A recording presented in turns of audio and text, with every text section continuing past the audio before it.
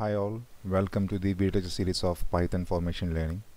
In this video lecture we'll be discussing about how to handle exceptions in Python. First of all, we will define what is exceptions in Python. An exception in Python is an event and it occurs during the execution of a program, and the importance of this event is it disrupts the normal flow of execution of the program. So in a way we can think of exception as an error. In general, whenever a Python program, that is a Python script, faces a situation that it cannot handle, then it will raise an exception. When an exception is raised, Python must handle it immediately or it will terminate and quit the program. So in Python, an exception can also be defined as an Python object that represents an error. We will see an example. Consider we have three functions, say function A, function B and function C. Function A calls function B and function B calls function C. If an exception occurs in function C, it must be either handled by function C. If it is not handled in function C, that exception will be thrown back to function B. So it must be handled by B, or if B also is not able to handle it, it will be thrown back to function A. And if function A is also not able to handle it, then the program will terminate. So whenever an exception is raised, it must be immediately handled. If it is not handled, then the program will quit. I hope you understood the definition of exception. It can be defined as an object, a Python object that represents an error, or in general it is defined as an event which occurs during the execution of a program which disrupts the normal flow of program's execution. That is the most known definition of exceptions. As mentioned just now, once an exception is raised, we must handle it. So how can we do that? So for catching exceptions in Python, we can make use of the try block or try clause. All the exceptions or all the statements that may raise an exception will be written inside a try clause. So if any of the statements or if any of the lines of code that raise an exception within the try clause, those exceptions can be handled by using the except clause. So the lines of code that we want to do when an exception occurs must be written inside the except clause, and those lines of code which may arise or which may raise an exception must be written inside the try clause. So exceptions are handled in Python by using the try statement. That try clause will include all those statements from which we expect an exception.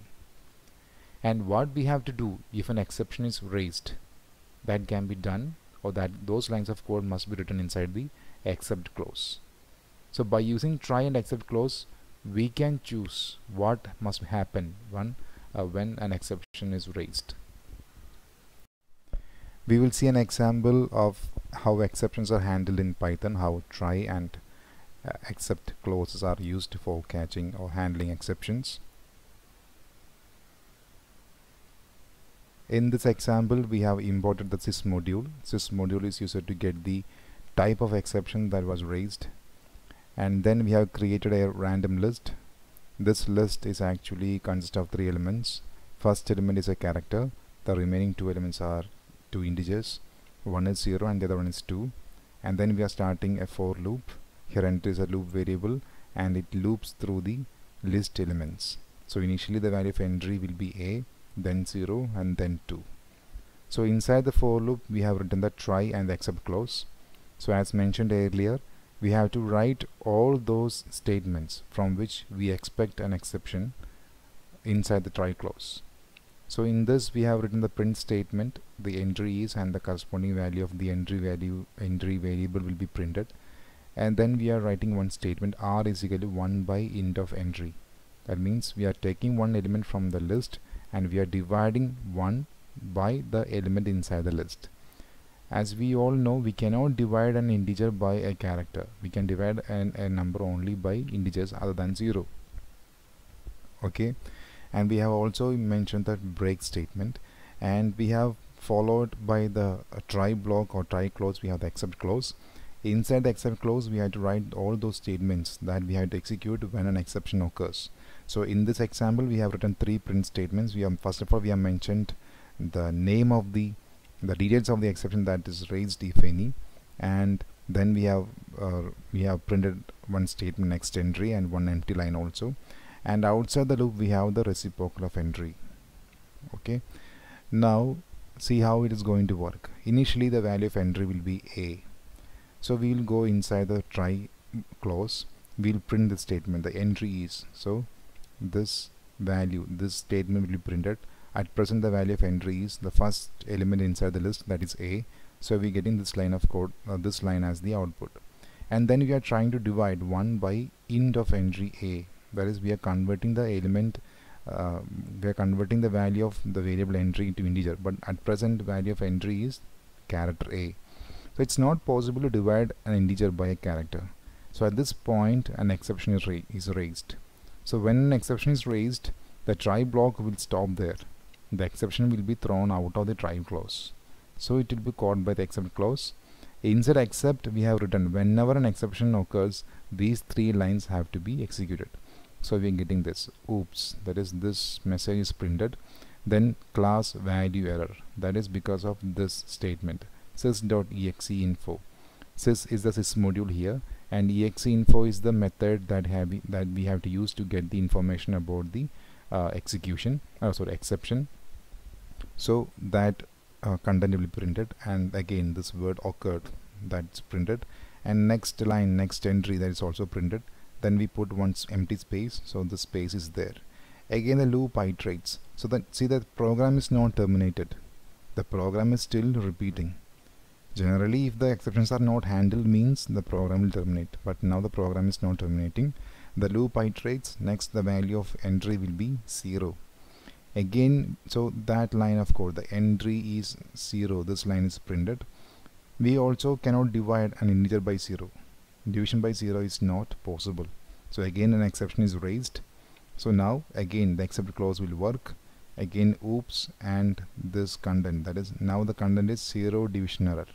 Earlier it was value error, now it is 0 division error occurred, that line is printed.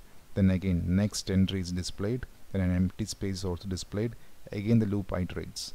Now the value of entry will be 2.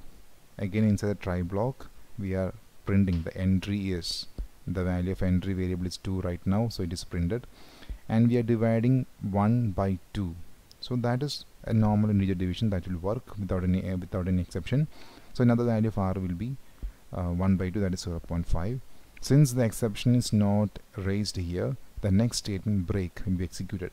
So now the for loop terminates. Since it is break statement, it will terminate the for loop, so it will come out of the for loop.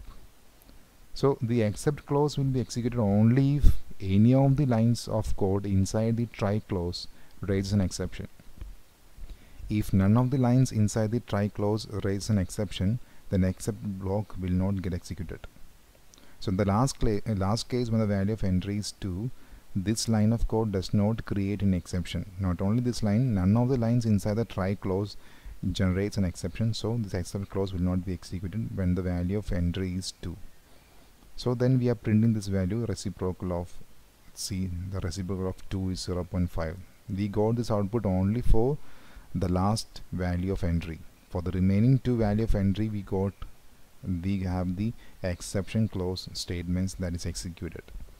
I hope, as mentioned just now, this slide shows you the explanation that I have given to you just now regarding how the program was executed. You can just go through these lines once again.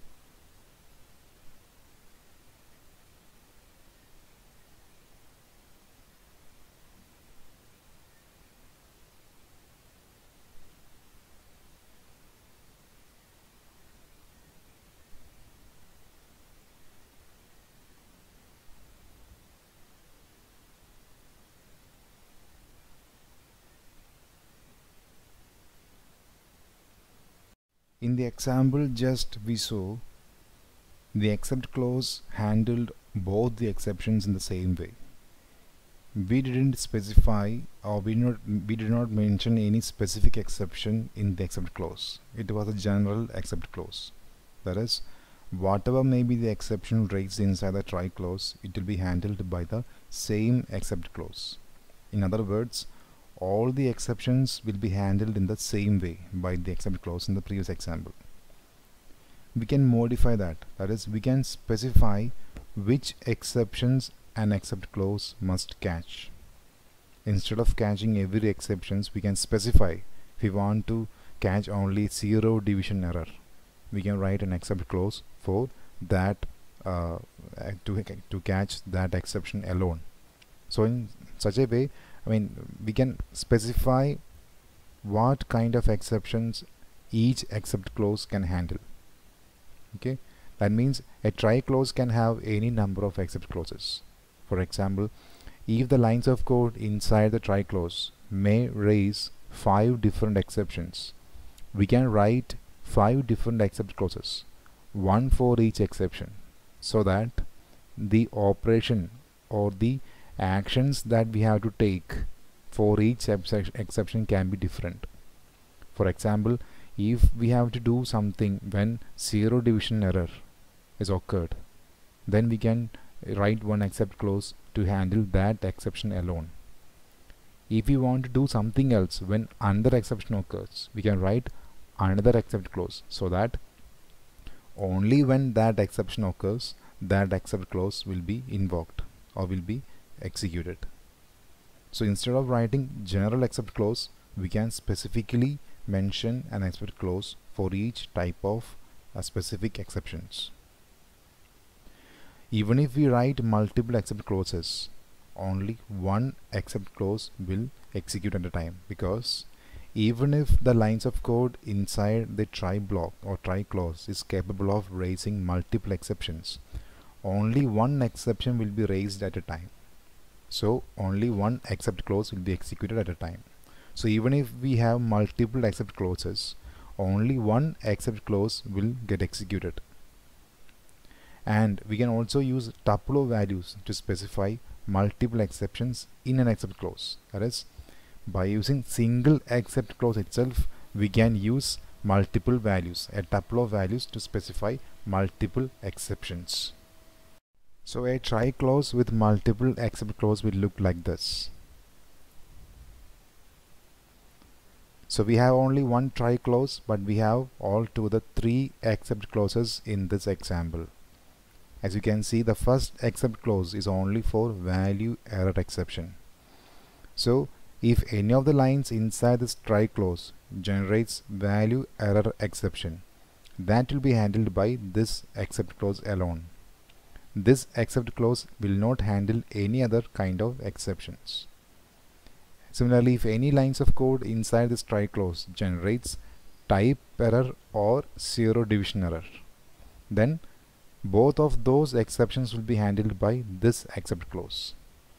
So whenever an exception is raised, that exception will be compared with the exception written within each except clause. Suppose a type error exception was raised by a line of code inside the try clause. It will check with value error exception. So it is not value error. So it will jump to next except clause. So here it is mentioned either type error or zero division error will be handled by this except clause.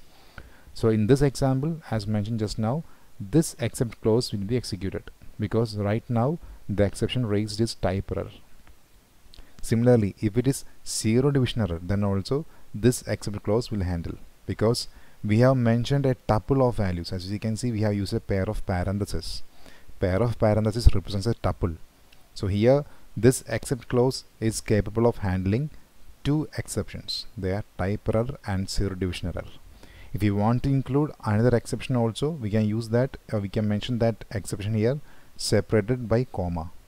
In such a case, this except clause will be handling 3 exceptions. That means in all the 3 cases, if the exception raised by this try block is any one of these 3 exceptions, this except clause will handle it. And if the exception raised by the try block is not value error, not type error, not zero division error, then it will be handled by this general except clause. So we can write multiple except clauses for a single try clause, and that means we can write except clauses for handling specific exceptions rather than writing general except clauses. If none of the specific except clauses handles exception, then only the general except clause will be working. One more point you have to remember: even if we have multiple except clauses, only one of them will get executed at a time, because we know that inside the try clause we can have only one exception. That is, only one exception will be raised at a time. So only one except clause will be executed at a time. The try clause in Python can have an optional final clause. Finally clause is executed no matter what, that is, even if the exception is raised or not. Even if the exception is raised or even if it is not raised, the finally clause will get executed. So this clause is used to guarantee the execution of the statements. So we can use finally clause to include the lines of code that must be executed even if the exception is raised or even if it is not raised. There may be certain situations when we have to use the finally clause. For example, we may be connected to a remote data center through the network or working with a file or a graphical user interface. In such situations, we must clean up the resources before the program terminates. So in such cases, we can write those cleanup statements inside the finally block. So even if exception is raised and even if it is not handled properly, so even if the exception is not handled, the program will terminate, isn't it? So even if exception is raised, even if it is not handled, or even if it is handled and even if it is not raised at all, the finally clause will get executed. So that's why it's mentioned this clause is generally executed no matter what and is generally used to release the external resources. That's the importance of finally clause. We can guarantee that the lines of code inside the finally clause will be executed no matter, even if the execution is raised, even if it is not handled, even if it is not raised. Whatever may be the situation, the lines of code inside the finally clause will get executed. So a try clause with a finally clause looks like this. And one point you have to remember, finally clause is optional, it's not compulsory. Generally we use finally clause in such a situation where we want to guarantee that some lines of code must be executed even if exception is raised or even if it is not raised, or even if the exception got raised and even if it is not handled properly, then in all such situations we have to use a finally clause. It is optional, it's not compulsory. We shall conclude now. In this video lecture we discussed about exception handling. We defined what is an exception, and we also mentioned the keywords that we have to remember when we have to handle exceptions. They are try and except. We also described about the finally clause, which is an optional clause that can come along with the try clause. That is all in this video lecture. Thank you so much.